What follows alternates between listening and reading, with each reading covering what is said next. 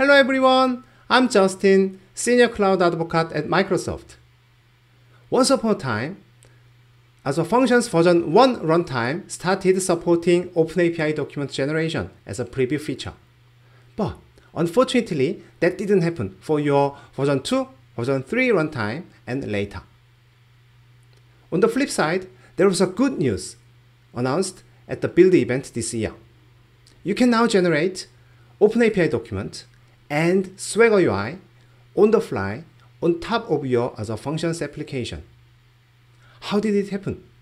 And what implications does it have for your application development on Azure? I'm going to show some demos with this OpenAPI document generation with Azure Functions at Learn TV on July 12th at 4:30 p.m. Pacific time. Stay tuned.